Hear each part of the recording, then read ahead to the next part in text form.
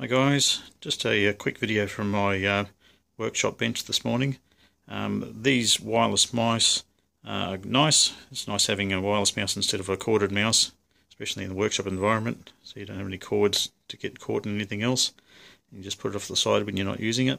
The only problems we have here in the workshop is because we've got a bunch of them set up on benches and other things running all over the place, testing and whatever. Sometimes we used to get interference and the mice wouldn't work all that well. So what we did is put a USB extension cord on the computer, and the computer's mounted underneath each bench. So they're just mounted on microwave oven brackets.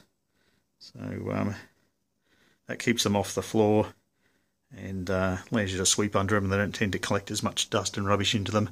But what we've done is, you can just see there, that's the receiver that normally plugs directly into the computer. That's just sitting on the end of a USB extension cord.